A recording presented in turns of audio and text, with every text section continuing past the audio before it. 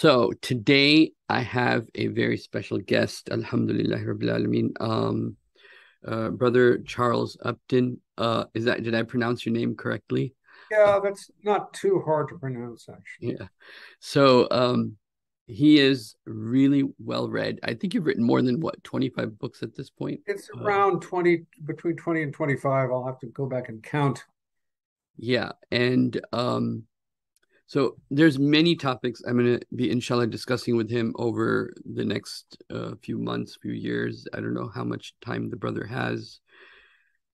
So we'll see what we can do. I But hope I have a few years. I hope I have got that. inshallah, I want to introduce you to the Muslim world. And alhamdulillah, I have a very intelligent audience. And alhamdulillah, a lot of them are well acquainted with uh, the social sciences, philosophy, what's happening in the world, and also traditional Islam, you can say. So it's a good combination of. So even though still try to keep things simple for us, because I was watching a video of yours last night and I was like, okay, this guy is talking at like a very high speed, you can say. Yeah, I You were tend to talking talk. about aliens Sometimes and I use big words like antinomianism, which I can describe, but whatever. yeah, inshallah. Well, if I find a word that either I or the audience may need some explanation, inshallah, I'll let you know. But I mean, you're a real academic, uh, and subhanallah, Well, so I the wouldn't call topic. myself an academic. I'm a scholar. I'm a non-academic scholar, which it's important that people realize there's such a thing. You know, Mm, the English have a wonderful tradition of amateur scholars who did wonderful work, but were not academics at all, like mm, De Quincey and actually William Blake, the poet. So right, right, William I Blake. feel myself in that tradition to some degree. So. Mm-hmm. Yeah. Would that be specifically relating to like being against progress, that aspect of it? Well, or against the idea of progress. If real progress takes place, Oh, okay. Yes. alhamdulillah. But Yeah. the myth Alhamdulillah. of progress is the The myth problem. of progress. Yes. Um, okay. That's another topic we'll touch on another day. But today we're going to talk about one world religion, perennialism, and something that the article you sent me was just absolutely fabulous. So before I get into that, because in that you talked about how they create extremes to create like a type of softness. I'll go into that. Yeah, yeah, Maybe you can explain it. But yeah. what's what is there an attempt to create a one world religion? Let's start at that very basic question. Well, there have been a number of attempts, going back probably to the 19th century, and um,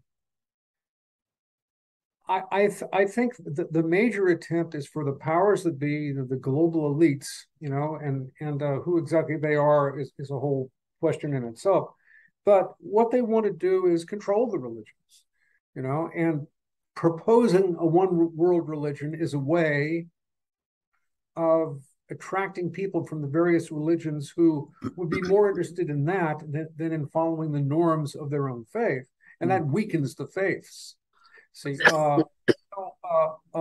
whether a one world religion can be or will ever be created is uncertain, but proposing a one world religion weakens the other religions and puts them more under the control of outside forces who are not members of that religion or necessarily any religion.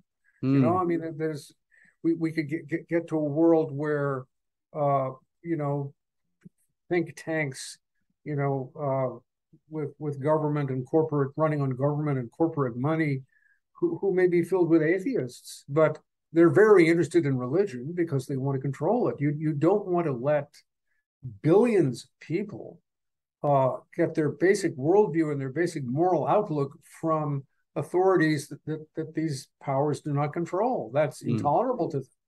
So they've got to, and they pretty well dealt with the Catholic Church. The Catholic Church is largely just an organ of globalism at this point.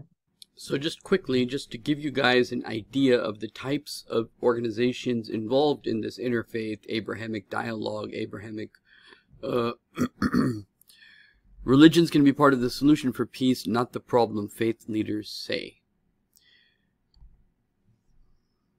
Let's see if this comes up. And why do they want to create a situation where the Abrahamic faiths, including Hinduism, are all talking to one another? Okay?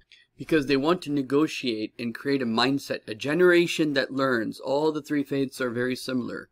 It'll be easy to put on the Temple Mount where there's Al-Aqsa, a Jewish and a church, and to do exactly what they did in Abu Dhabi. Abrahamic Faith House in Abu Dhabi opens, which is basically a church, a synagogue, and a masjid.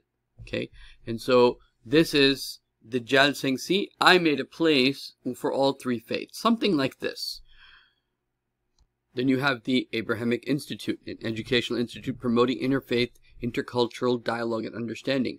The thing you have to understand is the people promoting this stuff are secular atheists, and they're promoting religious dialogue.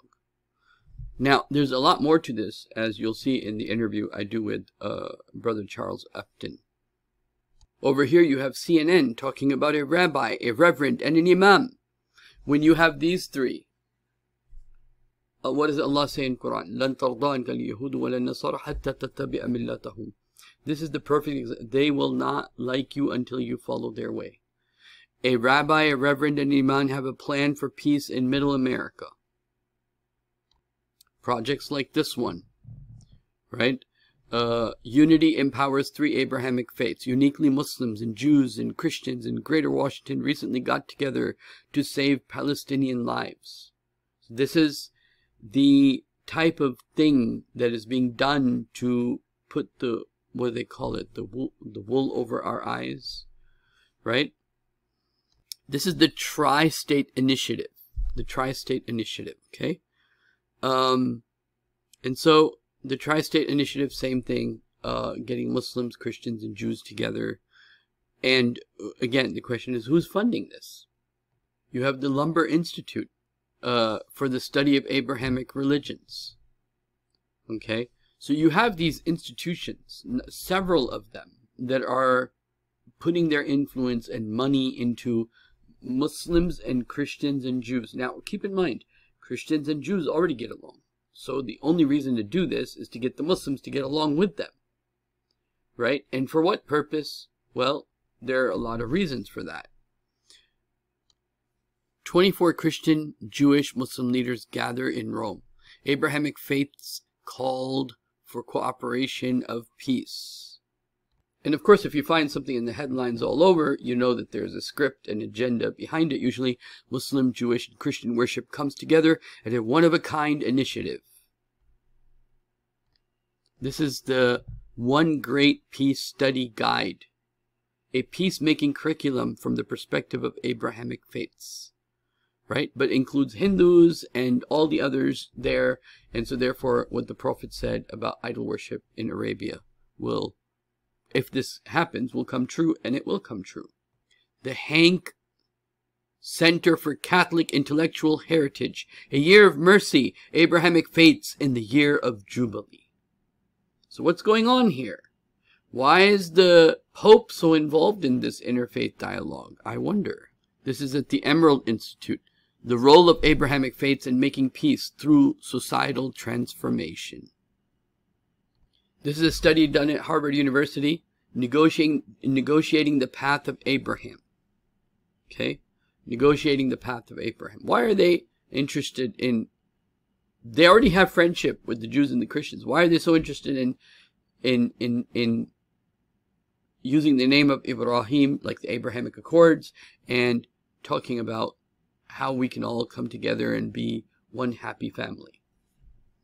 Like, there's more to it than just meets the eye.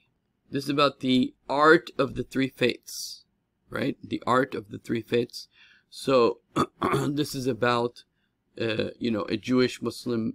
So they're doing all these, not only dialogue, but they're building places together, doing art together, doing all these initiatives together.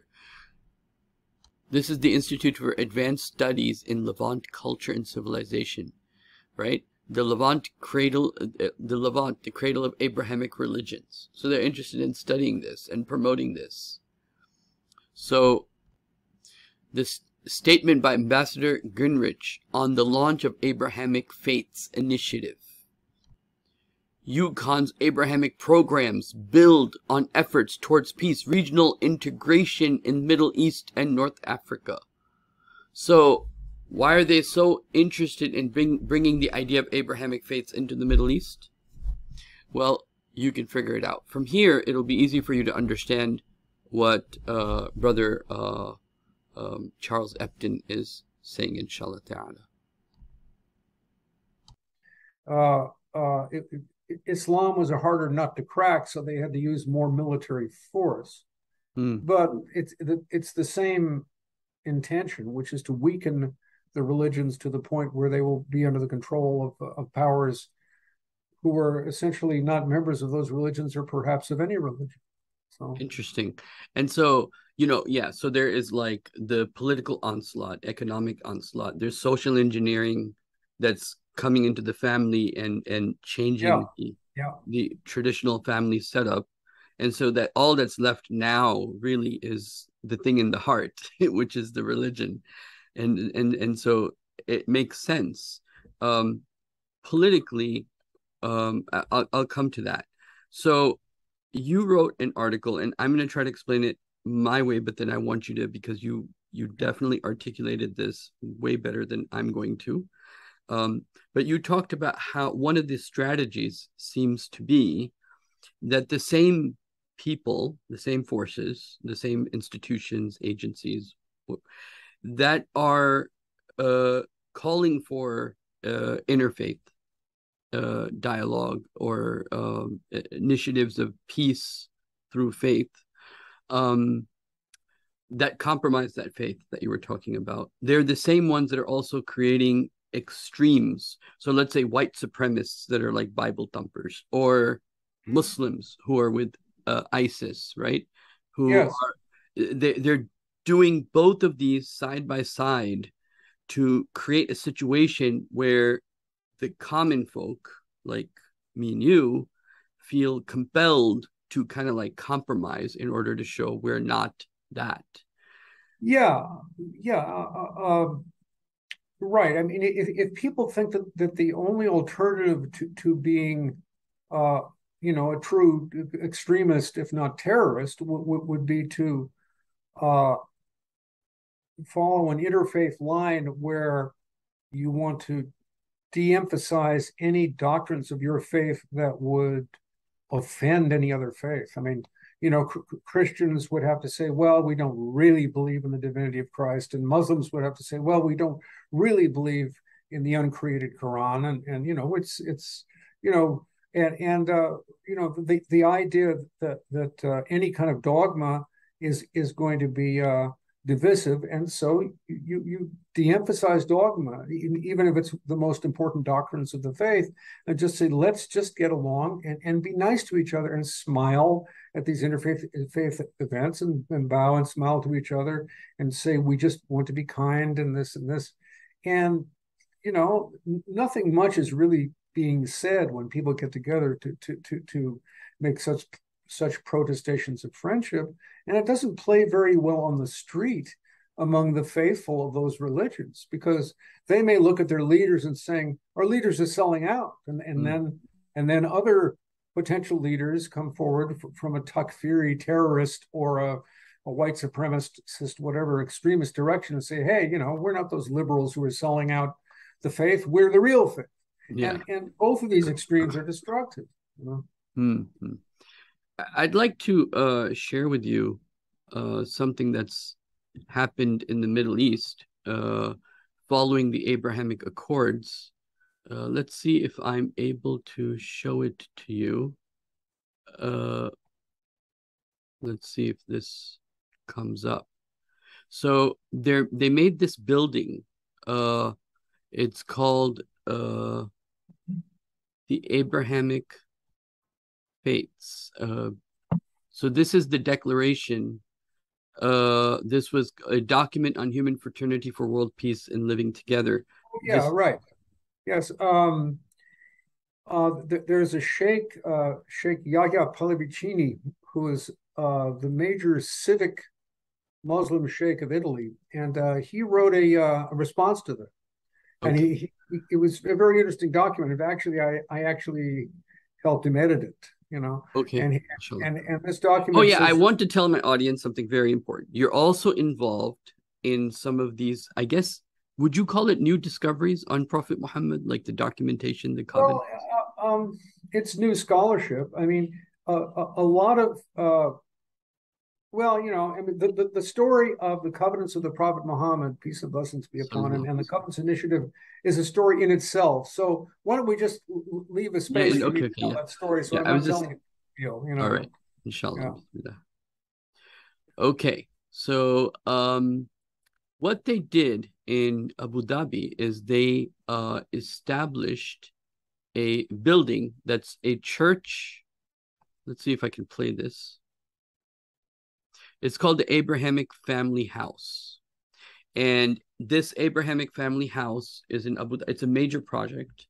It's under the political Abrahamic Accords, where the whole Arab world is beginning to normalize its relationship with Israel. And Mm-hmm. and that, by the way, I'm going to talk about that also in a second. But the Abrahamic Family House is a church, a synagogue, and a mosque, and a Hindu temple. Uh, but primarily the Abrahamic church, church, synagogue, and mosque in one place. And I wish I had a picture of it here. Let me see if this. Can you hear? Yes, I can hear. Oh,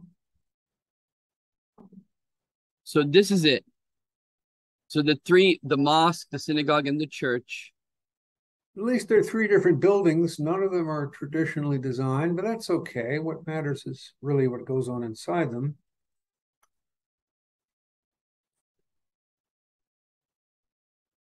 And as you can see here, this person designs trio of multi-faith temples in Abu Dhabi.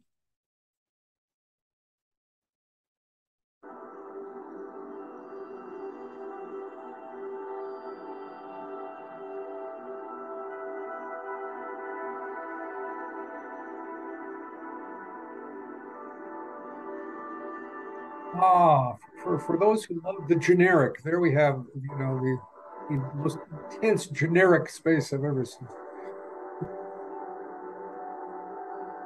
A blank.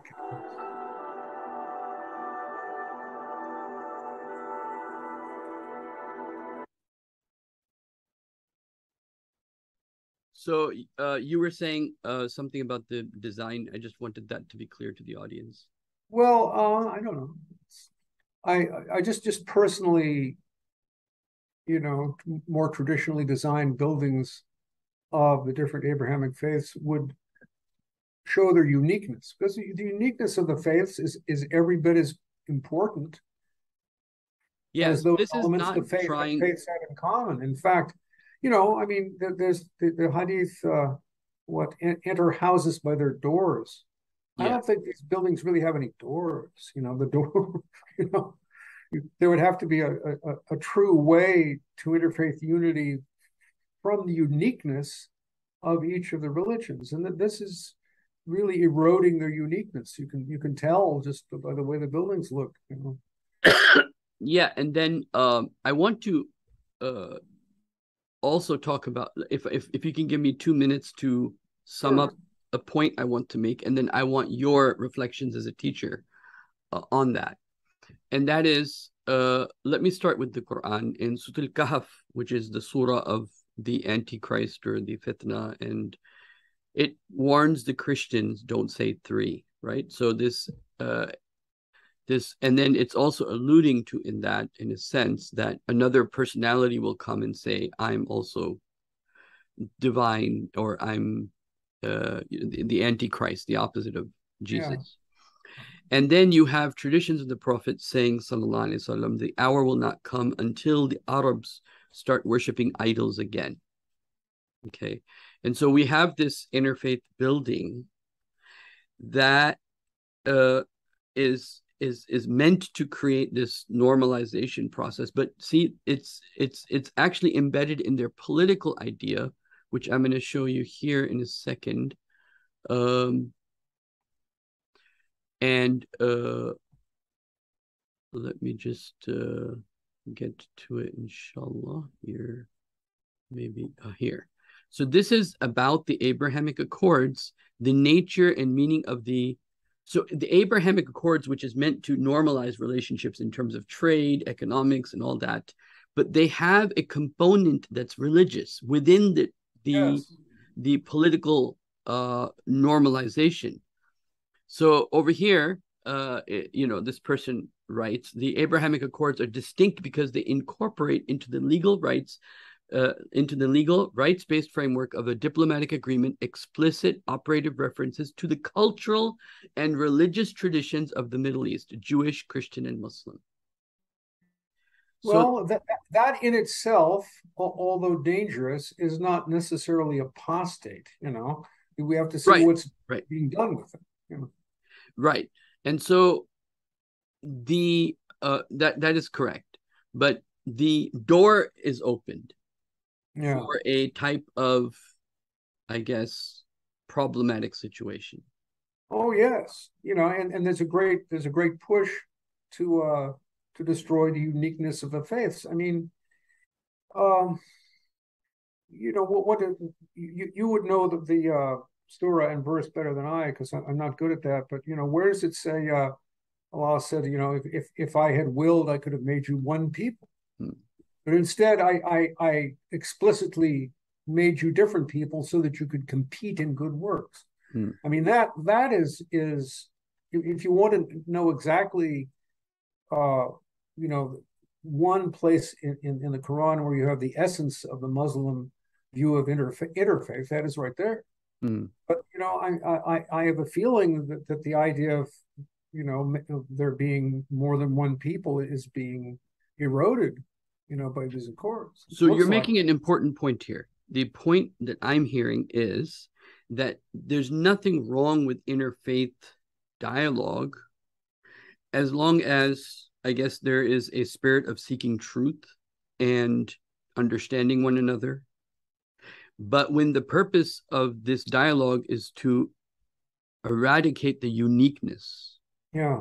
of each faith, Yeah. where each faith has to begin to May never be openly expressed. It probably won't be openly expressed. We're here. The reason we're doing this is to eradicate the uniqueness of the faiths. This will be denied, of course, because that's not going to go over very well.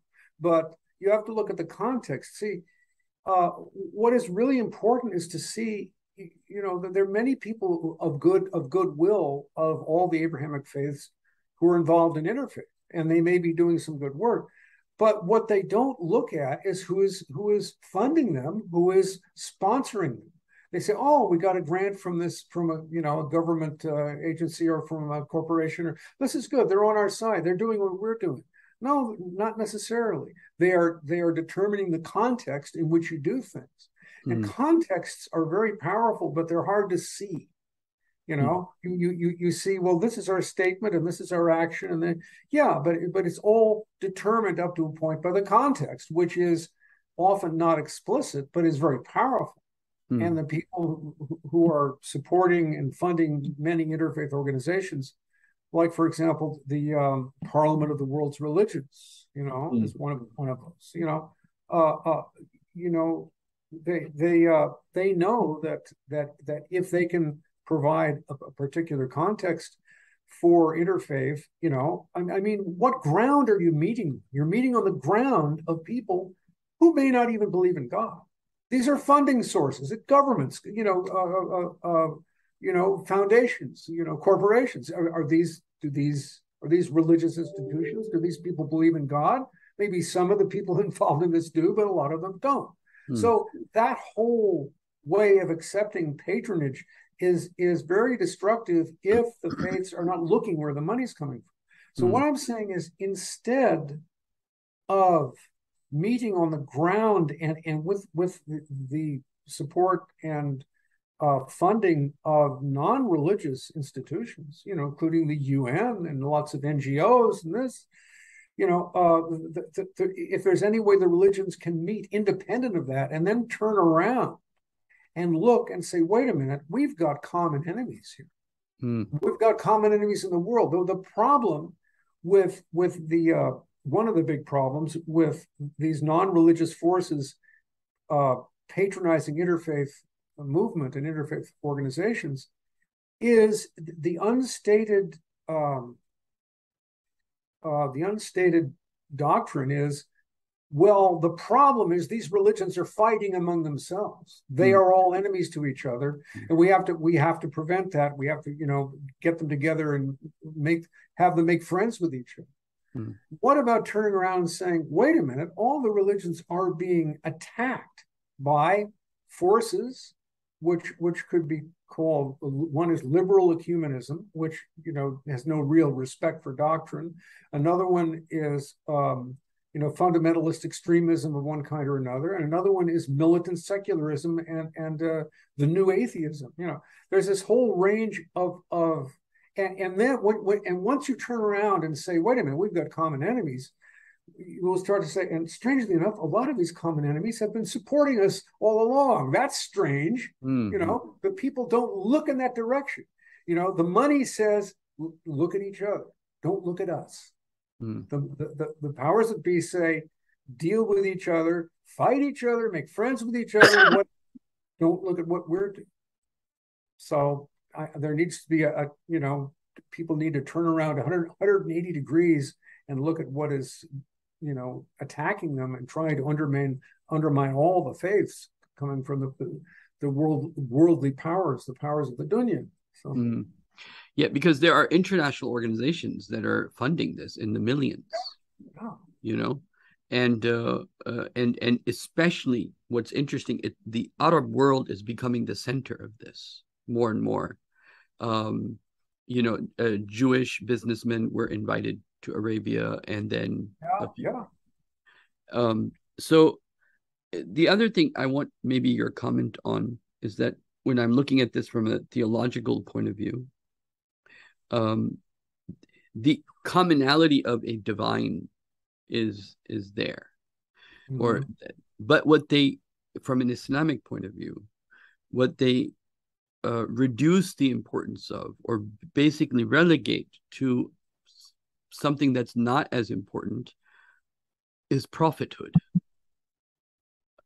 Because that's where the uniqueness comes in, right? So the God is common, and it is the prophets or whoever is the founder of the religion, that's what makes that religion, not that Prophet Muhammad was a founder of religion, but in the common sense of the word.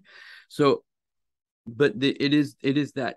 So what happens is prophets become relegated to the side.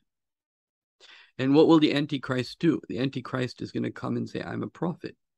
And that can only happen after the credibility of prophethood as an institution is reduced. What do you have something to say about that? That's a very good point. And this is one of the dangers. We talk about perennialism. Maybe it's time to define what this is. Now, there is a school of comparative religion and comparative metaphysics, or of metaphysics, which was founded by René Guénon, a co-founder, sometimes given as Ananda Kumaraswamy, who was an Anglo-Indian who wrote on traditional art in the Hindu world, and then he started to write on metaphysics, and he wrote from a standpoint of more than one religion. These are very important writers, and they founded a school which is now called the Traditionalist School.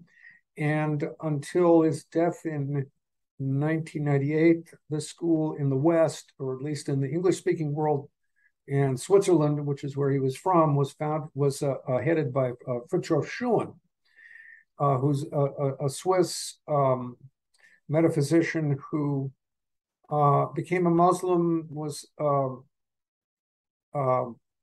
initiated, took bayat in the Sufi order, springing from Sheikh Ahmed al-Alawi of the Shadili Darqawi lineage, and he was a founder of what is now being called the Alawiya, which I'm associated with one silsila, one lineage of that order. Hmm. Um, So you're a and Shadili? yes, or Okay. Shadili Alawiya. I will have to say that our silsila has fallen on hard times because our sheikh went through a number of scandals, like many sheikhs and many gurus do. So now we have to live with this. You know, we're living on the teachings of the earlier sheikhs, but uh, many of us are not able to follow this sheikh and his exquisite scandals. Some of the best scandals I've ever seen. I won't tell you about them. They're just of a sexual nature, which is usually involved in these scandals. So, but anyway, May Allah protect. May Allah protect. Yeah, I mean, if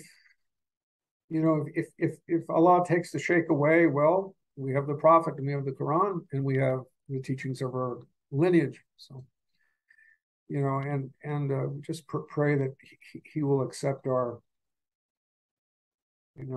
devotion to those and hopefully not cut us off from his barakah. Ameen, ameen. Allahumma But, ameen. so anyway, Fritjof Schuon wrote some amazing books.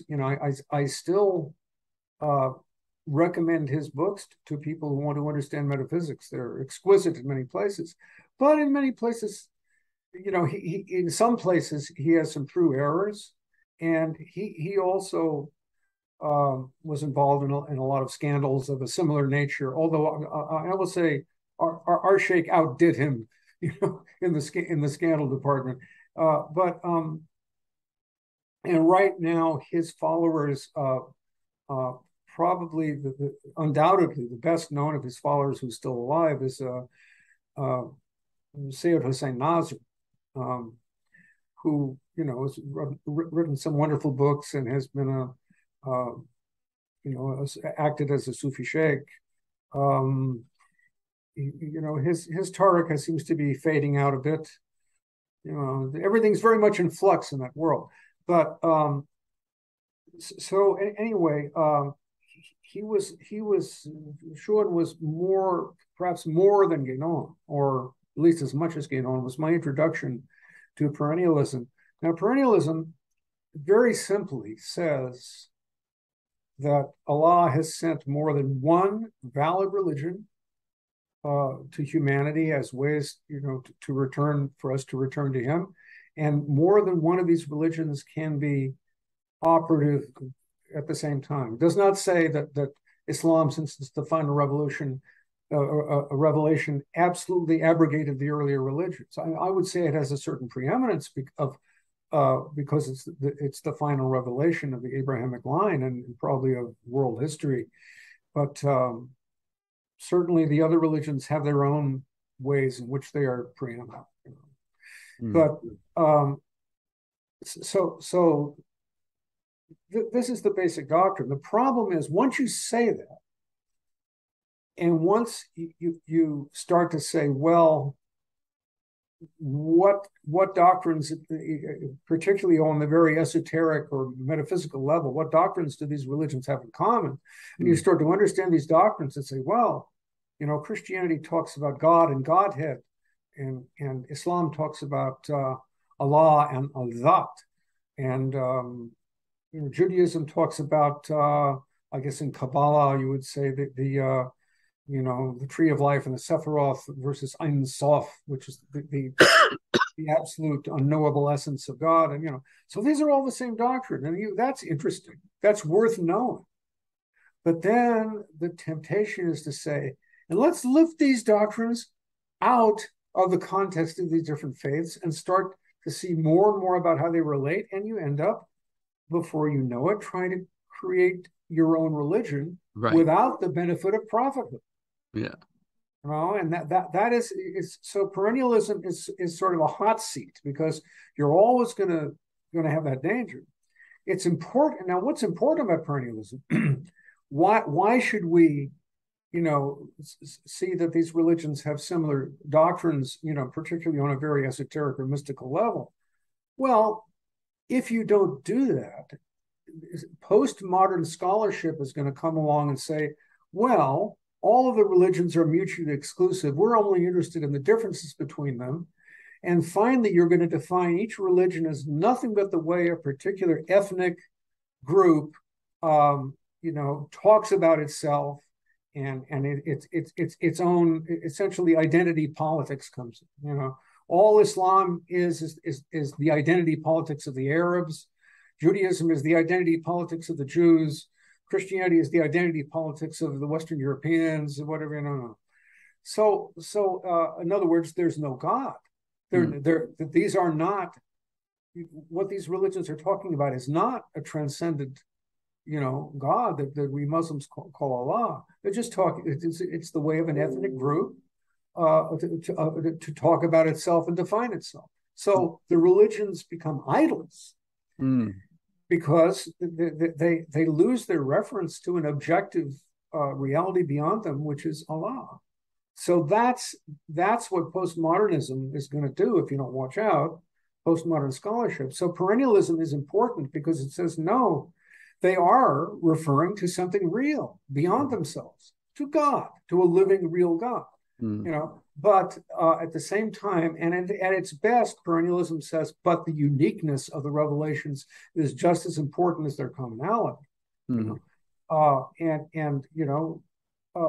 But I fear that Fritjof Schuon finally was moving in the direction, in spite of himself, and although he denied it until his dying breath, moving in the direction of creating a kind of religion of his own. He knew he shouldn't do it, but everything pushed him in that direction because he didn't want to follow Sharia. He didn't want to follow Islamic norms, and so he had to invent his own norms. And you know what happens when you start to do that. So in the American academic world, in the Islamic departments, there is a big push by different professors towards a type of perennialism. Now, I, as a student of Quran, recognize there may be some space for a type of perennial thought, but at the level of the individual and God, but not at the level of legality, not at the level of Sharia. Yeah. And so the Sharia is, for the Sharia, if you go to the Islamic court and the Sharia says, did you say the Shahada? Okay, you're not Muslim. It's very simple, meaning, even though a person may believe La ilaha illallah Muhammadur Rasulullah in his heart, but the Sharia, the legals, I won't say Sharia, the fiqh is going to say you're not Muslim until you don't take the Shahada. On the other contrast of that, a person can come and take Shahada and not really believe. Right. The Sharia will say he's Muslim. So that's the legal framework, right? And then there's the individual, I guess I can call it the growth that the Quran seems to allude to. Yeah. But the ultimate result of that would be, under the right circumstances, is that a person would recognize, okay, Islam is an extension of what I've been going through or what I'm studying from the past scriptures to it's pointing towards Islam. And then in the end result, it's up to Allah what Allah does with the individuals. And that's the individual in Allah. And there's some space of perennialism at that level of the individual, I feel. Yeah, but also the individual needs to concentrate on the level of practice, and holding to a doctrine is actually a kind of practice. Because Christians will look at God in a Trinitarian way, and in a real sense. And then here's some of what Fritjof Schuon called esoteric ecumenism. You could say, and I'm influenced by Ibn al-Arabi in this. because he had a kind of Trinitarianism as well. So essentially, if Allah is one, then he is one in himself. And beyond, this is, before creation, Allah was alone, one without a second, and he is even now as he was. Yes, he is. yes, that's the famous Yeah, aqidah of the Ahl Sunnah wal Jama'ah. He is as he was. right. And then on the other hand, since the human being appears, and the human being is the bearer of the amana, of the trust, and in Sufism at least, is considered to be the epitome and the synthesis of all the names of God. He is formed upon the totality of what is Allah, and that's what makes the human being capable of bearing the trust in the terrestrial world. Remember, when Allah presented Adam before the angels before ascending to the earth, and he told Adam, tell the angels their names. If I'm getting this right, because I'm not sure, there are different translations of the Quran. Tell the angels their names. The angels didn't know their own names. Adam knew their names because Allah had told him, because, or another way you say, he was formed on all the names of God. So he could say, angels, this is who you are. So he had preeminence over them. And that's, of course, Iblis did not like, so he did not bow down, and so he became Shaitan. But, so here's the preeminence of the human being. So the essence of the human being is also Allah, because Allah is the essence of everything. From a Sufi standpoint, Allah is ultimately the only being, because the only one who can say I am on his, on his own without being dependent upon anything else. As-Samad. So, and then on the other hand, here we have the universe and the power that creates, all the life on earth and all the stars in heaven, and these realities keep appearing and keep coming, from the deepest powers of existence. And so the essence of the universe and the powers that create it and move it also has to be Allah. So because Allah is one, he is, Allah in himself alone, with one without a second. He is Allah as the essence of the human being, and he is Allah as the power behind the manifestation of the universe. Now, this is a trinity. Because he is one, he is all those three, right? Now, the Christians concentrate upon the three, and there is a great danger that you will have three gods. And Christians have fallen into that error more than once. In fact, our present Pope Francis said in a interview with Vatican Radio, it was on the Vatican website for a long time, but it's gone now, but I kept it. And he said, he actually said, God does not exist. He said, God does not exist. But that's all right, because we have the Trinity. We have the Father, the Son, and the Holy Spirit. Now that is the very problem that the Quran warns Christians against. And there it happened. And it may never have happened before, or at least, maybe, there was that tendency at the time of the Prophet, so it got into the Quran. But, really, the Nicene Creed of the Catholics says, credo in unum Deum. I believe in one God, which is La ilaha illallah. Which is Shema Yisrael Adonai Eloheinu Adonai Echad, one God. But the Christians are given a Trinitarian way of conceiving unity, whereas the Muslims are not supposed to use the Trinitarian way. Although even Arabi, says, look, it's possible to look at it this way, but that is not the efficacious way in Islam. Islam, Allah is one. That's it. And when you say Allah is one, then ultimately you say, but then who am I? Don't I appear? Am I not number two? At least it's him and me, right? And ultimately, no. And this is why the Sufis talk about fana, about annihilation. Right. because Nothing there's exists only except for Allah. Allah in its absolute sense. Yeah. So there are ways you can talk about how Trinitarianism is, because what does it say? It says, God is not one of three. Well, Christian Trinitarians do not say God is one of three. They don't say that. They say God is one, and he manifests in these three different ways. That's right. So it's not the same thing. So there are places now. There are places where the Quran obviously, does not go along with Christian doctrine. Now he says, God, far be it from Allah to take to himself a son. Well, Christians don't say he took to himself a son. That's a heresy in Christianity called adoptionism.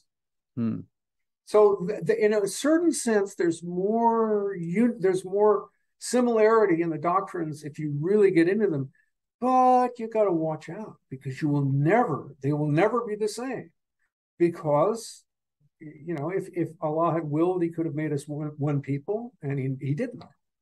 So you have to say, at one point you say, sorry, we can't go there because that is not our way. And that's at that point, the Quran says, well, then compete in good works, and in the next world, in the Akhirah, Allah will enlighten you as to things you disagreed about. So my experience with interfaith, sometimes it was interfaith insanity, and sometimes it was productive. Yeah. Again, it depended upon the context that I was in.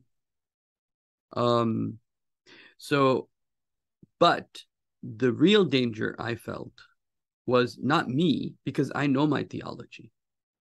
It was the youth that were participating, that were teenagers, and we're not in a position where it was easy for them to, the uniqueness of Islam didn't appear unique enough to be something significant in the context of the youthful mind. Right? So you have a masjid, and they're going to have an interfaith program, and they bring in their kids, and they're like, Muslim Christians, and we're getting along, and it's great. And then I know why I'm comfortable being me, just as the pastor is comfortable being him, and the rabbi is comfortable in his space. But the spectator that is not well grounded is getting confused. And I've seen this, and I've seen the results of that. And because we're talking about what's always interfaith discussions, 99% of the time they're only talking about what's common between them. Yes. And they don't talk about what's unique, what's not unique between them, what's specific about them. Yeah. And they don't usually will ask questions that will become controversial. So that because it's uncomfortable, and life is uncomfortable enough, and so people want something that's a vacation from conflict and vacation from stress. The other thing that I have noticed is, especially with the rabbis, we don't bring up the political scene, what's happening in Palestine, the positives and the negatives. And again, the spectator is thinking, oh, everything is okay. There's nothing wrong going on. And I think that can be a problem, because we're not teaching our kids how to engage without compromising. Yeah. Yes. And it's very hard. That's why I say that an alliance against clear common enemies, against those who deny God and want to destroy faith in God in the human race, can be fruitful, because people can certainly agree on these people want to destroy both of us. Yeah. And then we understand that there are differences between our theologies. We can bracket that, but we're not going to erode it. We're just not looking there now, because now we have to deal with a dangerous attack. And when an attack happens, like a city which has a Christian population, a Muslim population, a Jewish population, if an outside enemy is attacking that city, these people with different religions are going to get together, and it's not because they're trying to look at a theological commonality. It's because they're trying to survive. Yeah. And that's one of the attitudes we need to develop. So what you're saying is extremely important. What you're saying, and you can correct me, I'm going to try to give the bigger picture of what you're trying to say. There is a need to develop a relationship because traditionalists or people that have a tradition, whether it's the Christian tradition or the Muslim tradition or the Jewish tradition, they're all being attacked. We're all religious people, or religion is under attack. You had a whole article that you sent me just on that. Religion itself is being attacked. So there is a need for interfaith dialogue.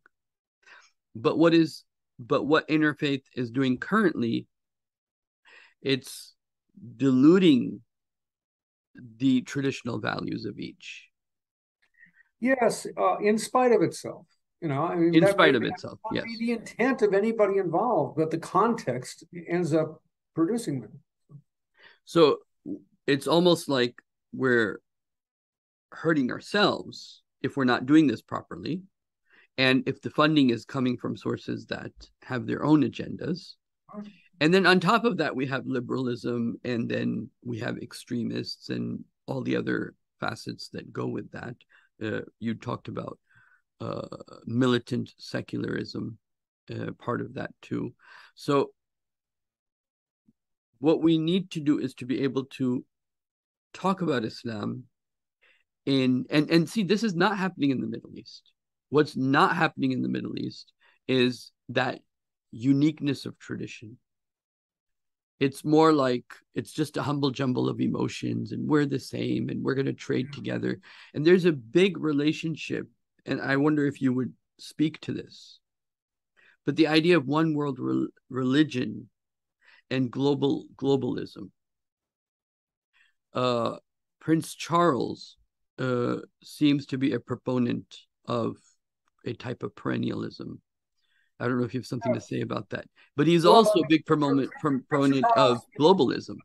Has had relationship with important members of the traditionalist school in Britain, particularly Martin Lings, who wrote that wonderful biography, Sirah of the Prophet. He was, that was one of the people he consulted. And as Prince Charles, I imagine he's initiated in more than one Sufi order, not to mention also the Druids. He says, I want to be, not the defender of the faith, which is what traditionally the English king is supposed to be. In the Anglican system, the king is the defender of the faith. I want to be the defender of the faiths. Well, that could be good, but I'm sorry, what is your faith? Does he have one? He's got a little bit of everything. And Anglicanism is pretty much officially gotten rid of all its dogma because it's divisive. That's what the Anglicans do. We're just what we like. We have nice buildings and we have nice liturgies and traditional cultural things, and we like Shakespeare and whatever, but they don't have a theology, and they have very little faith, I fear. Well, and this gentleman that we were talking about, I again have a hard time saying his name because I'm a dyslexia.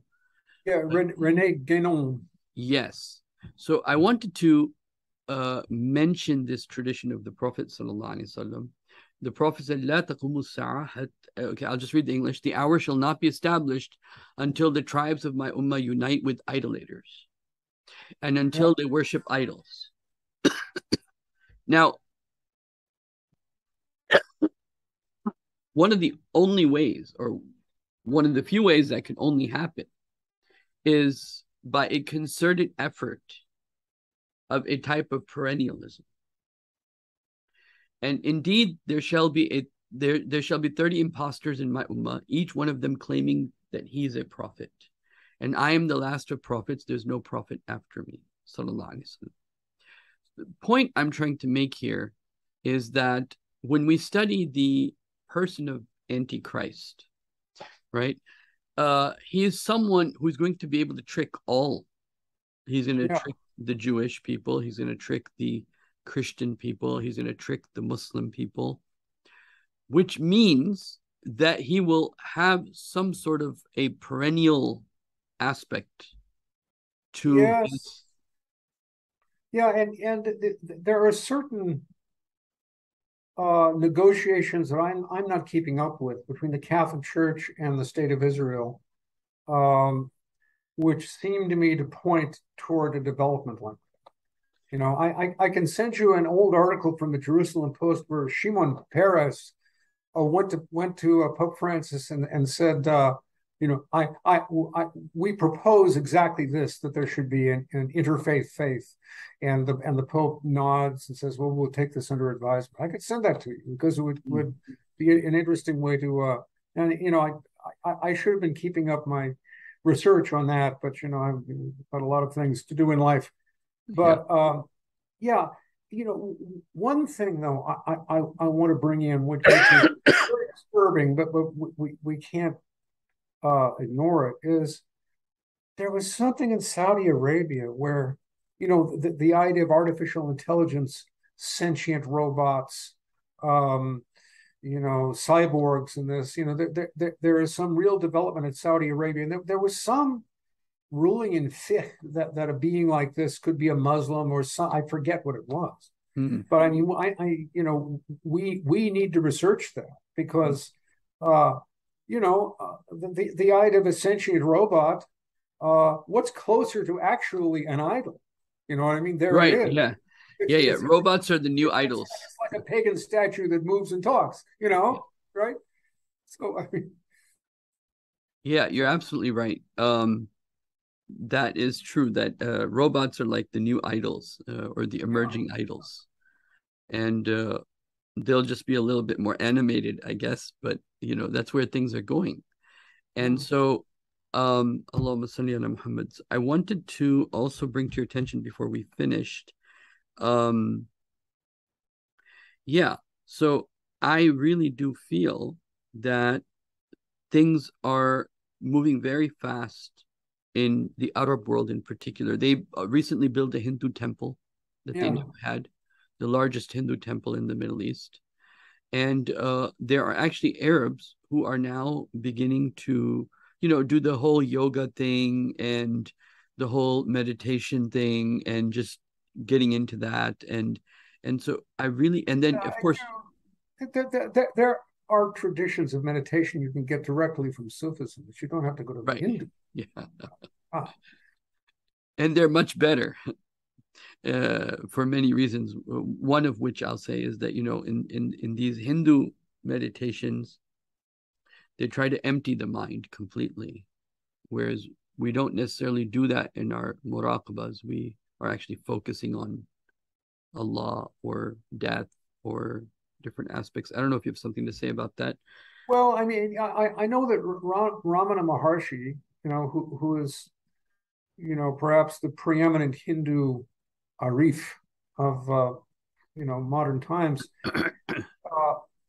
he said that, you know, his basic method was self-inquiry. You say, I am not the body, I am not the feelings, I'm not the thoughts, I'm not the sense even of I, you know, and you finally get to Tattva Masi, you know, the only I am within the human being is God, which, you know, could work in a particular context. Is very dangerous too, because you could deify the ego at one point and not even know you've done it, you know. But he also said, whoever does japam, which is zikrullah, exactly the same thing. Whoever does japam gets realization. So he was willing to admit that as a way. Mm. invoking the name of Allah or La ilaha illallah or whatever. Mm. So there's similarities, but you can't be a Muslim and do Hindu practices. I'm sorry. It's just you'll create an interference pattern. Like imagine let's put on a tape or a record of the jazz of Charlie Parker and another one of the music of Bach and another one of some other, the Rolling Stones or whatever. And all of these kinds of music may have their own virtues, but if you play them together, it's cacophony and it distorts the soul.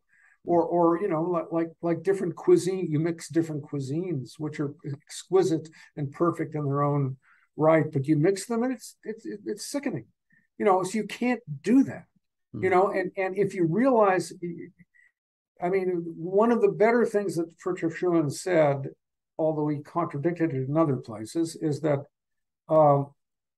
every religion, contains all the religions, or let's say every religion has everything you need for salvation.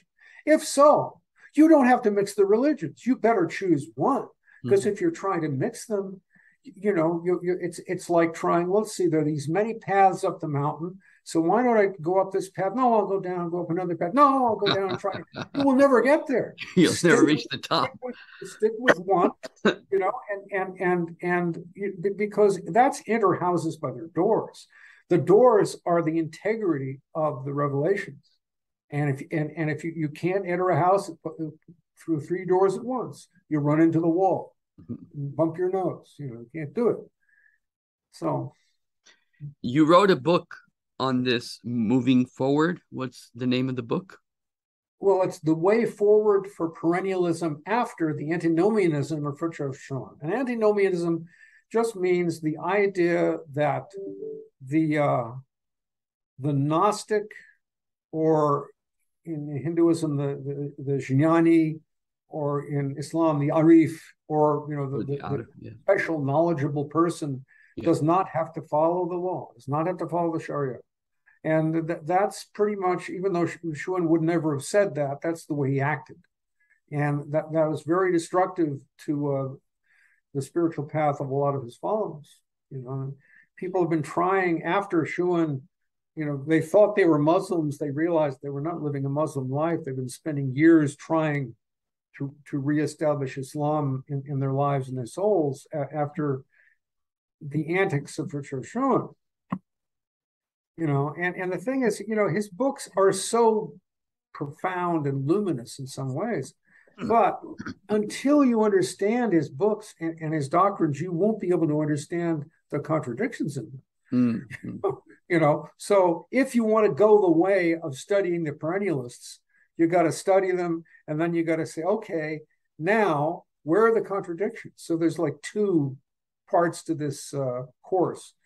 And certainly no one has to take the perennialist way or the perennialist course in their spiritual life. It's just some people apparently need it because they have seen the truth in more than one religion, and they got to make sense out of that some way.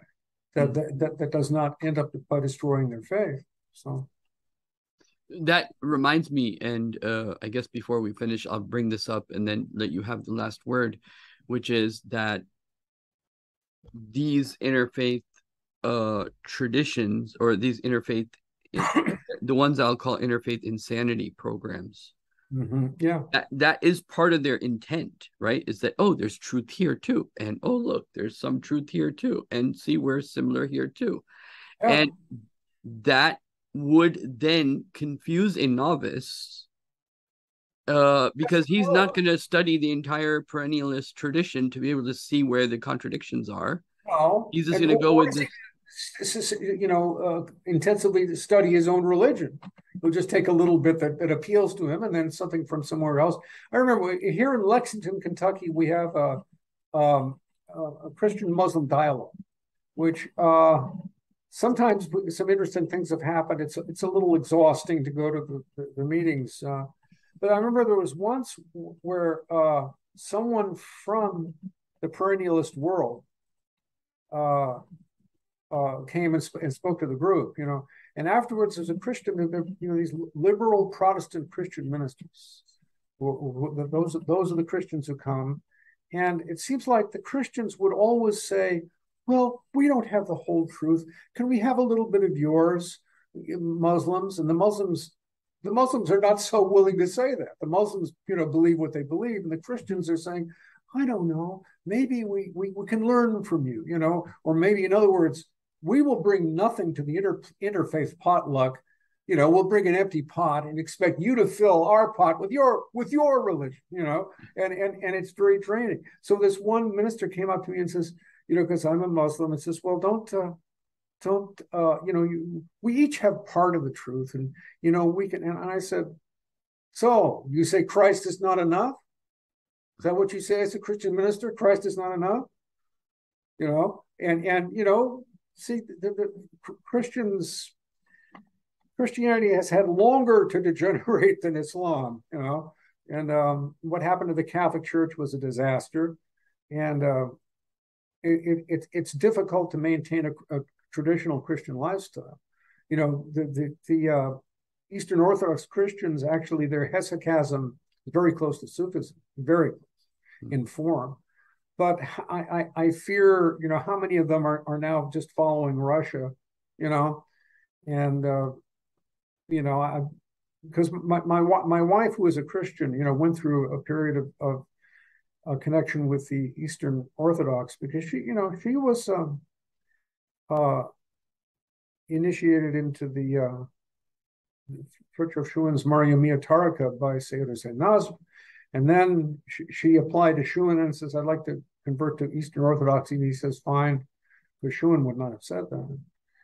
And so she did that for a while, but then that was when we were in California. And then we came here to Lexington, Kentucky, where the Eastern Orthodox are kind of Protestant-like, whereas in California and San Francisco, there was a lot of old white Russians who founded the church, and they had an old, solid piety, and they were very deeply anti-communist, and it's a different world. So now she's in the Sedevacantist Catholic world, which are the Catholics who say that all the popes since Pius XII are anti-popes, which, if you look at what the Second Vatican Council did to the Catholic Church, that's pretty true. This was under the influence of Rama Kumara Swami, who was the son of Ananda Kumara Swami, one of the founders of the traditionalist school. And, he was a follower of Richard Schuen, and yet when the scandals happened, he testified on them to the grand jury. And he didn't tell us what the testimony was because, he pledged to the grand jury not to reveal his testimony. But, he began to distance himself from the Schuen world. He was Mother Teresa's cardiologist. Oh. And he was trying to get her. He had letters going back and forth with her, trying to get her to see how terrible the Second Vatican Council was, destroying the entirety of the Catholic Christian tradition. And she says, "Oh, Ram, you're hurting Jesus. You have to follow the Pope." That's all he got from her. But so late in life, he was ill. He had cancer for a long time.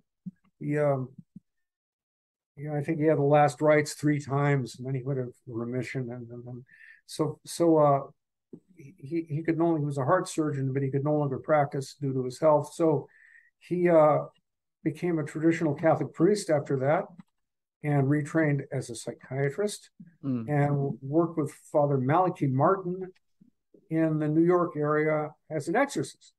So a very interesting guy, So through him, my I wife can see the relationship between psychiatry and exorcism. Well, you have to figure out what is truly the demon or the jinn, and what is a psychological problem, and that's hard to do if you don't know both. You can't separate them. They do come to operate together very often, but they aren't the same thing. So, any last words about to the Muslim world and about the dangers of one world religion and the efforts being made to that.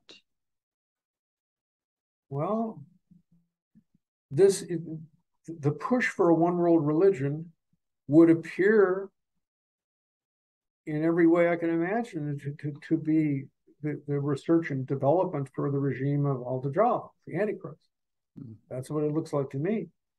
And And one of your speeches, I just want to interject this, if you want to say something about that too, is that one of the ways that it may be possibly introduced into the world is through UFOs or extraterrestrial. oh yeah, that's the book I did just before the book I just did, which is called The Alien Disclosure Deception, the Metaphysics of Social Engineering. There's no question about the fact that many of the powers that be in this country and elsewhere, What's the name of the book again? I'm just it's trying to. called The Alien Disclosure Deception, subtitled The Metaphysics of Social Engineering. Uh,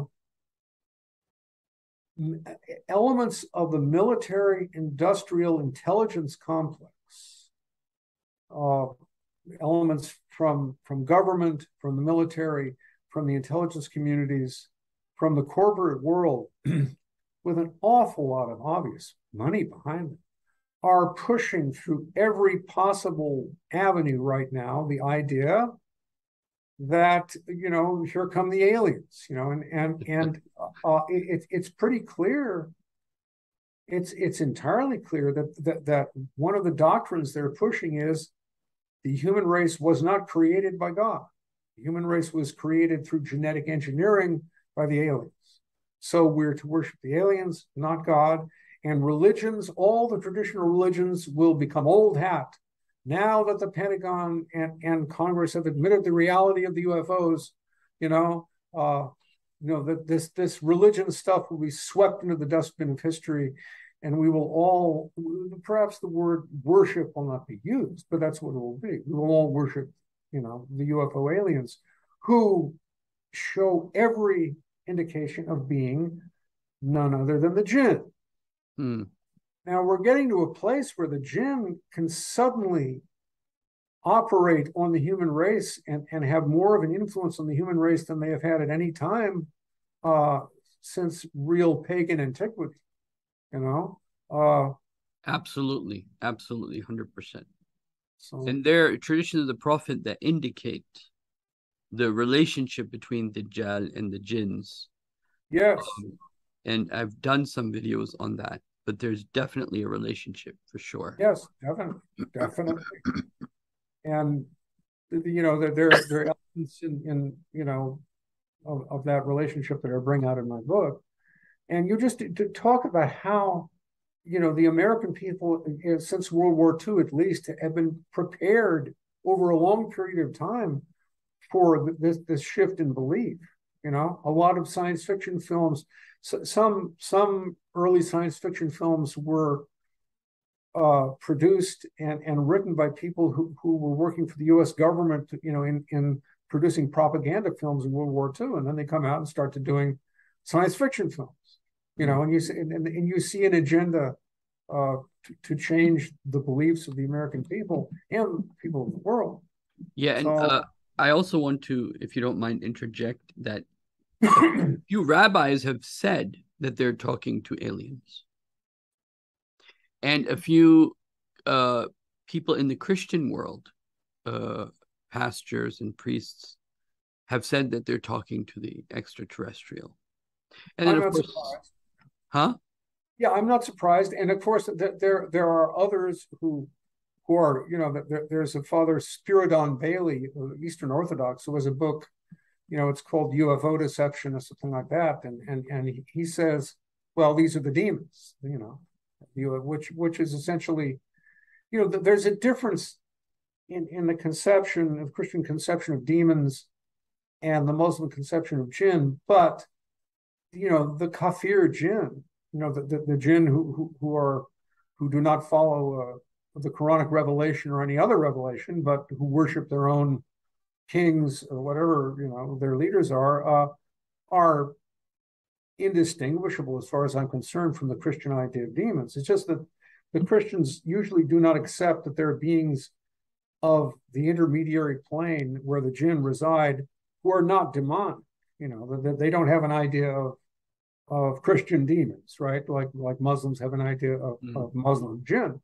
But when you're talking about the unbeliever jinn, they're exactly the same beings, and they're described in almost exactly the same way. So. Yeah, this is just this whole NASA paid priest to figure out how to deal with aliens, UFOs, and Jews living on a different planet. That's a Jewish website. And so the present Catholic Church is really into that, very much into it. Yeah, so it does seem, because also in tradition, how does the Christ or the Messiah or Mashiach come down? He comes from the sky. Yeah. Right? And so you have Jesus coming down in clouds, whether it is. And so if this event happens in some shape or form, in order to, move things in a certain direction, people of religion are going to be, they're already so watered down. Yeah. And then now this happens, and they're going to be in a very vulnerable state, especially if the whole world economically, politically is in a big crisis. Yes, and I'm in touch with a group of, I can only call mad scientists right now, who generally don't believe in God, but there are some people who claim to have met these beings, and these are the only beings who can save us, or these are the beings, if they teach us, telepathy and remote viewing, we can use these powers to save the world, and they think some of them think that they're working against or are in opposition to the military-industrial intelligence complex, the powers that be, who are using evil technology, but we will gain psychic powers for the good, and it's hopeless because they're already completely determined and sold out to the powers they think they're fighting. So yeah, subhanallah. So okay, thank you so much. Inshallah, Allah will allow us to do another program soon, I hope. Yeah, the next one, I should just start talking about the covenants of the Prophet. Okay, Muhammad, awesome. And the rediscovery in our time, and how that worked in relation to ISIS and a bunch of other things. Yeah, I mean, we became in the Covenants Initiative, which is our organization, and now we've got a Covenants of the Prophet Foundation, which the whole thing has been sort of in suspended animation since COVID came. But we, even at this point, I believe, could be arguably called the major ideological opposition to ISIS and Al Qaeda, people like that, within Islam. Based upon the covenants of the Prophet, which are amazing documents, and you want to see how interfaith could really work, with the Constitution of Medina. Of course, here you had facing the various religions facing a common enemy, facing the Quraysh or facing the Byzantines at one point, So, that dynamic of banding together against a common enemy was there in the time of the Prophet. It was part of his ministry and his will for the political structure of Medina. So. Yeah, it's really amazing because it teaches you so much about the Prophet and his attitude. Yeah. And his openness and his just like. Yeah. And once you see what the Prophet actually did with the covenants with the Christians and some with the Jews and some of the Zoroastrians and whatever, and the Constitution of Medina, then you can go back and look at the Quran and see what was really meant in some of those ayat, because this is what the Prophet did.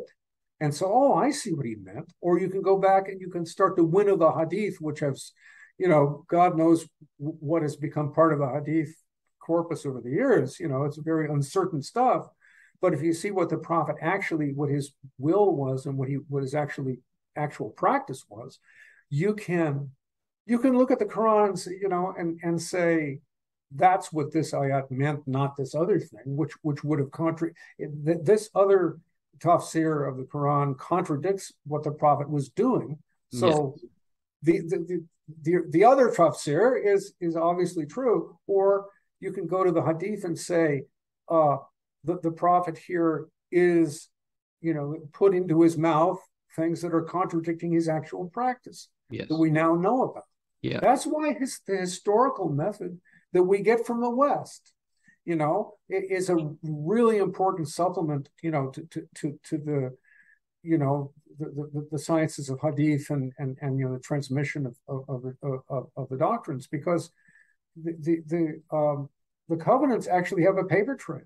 And this is another pillar of potentially of the Islamic tradition that can throw light on the others. Yeah, and there were this scholarship that you and your friend developed. Well, my friend is the scholar. I was sort of the the right hand man. Yeah, I was the right hand man. Now I'm coming out as myself, which is a lot harder.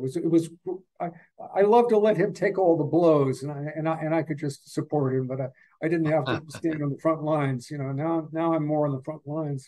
So yeah, next time let's talk about these covenants the prophet made with the Christians. I didn't know that there were covenants with Zoroastrians and others that the prophet had made himself. But yeah. we can probably get into. There were some Jews and Christians that fought with the prophet in the early wars. Yes, they did. And there were Jewish communities in those days. Communities were ethnic and religious much more than they are now.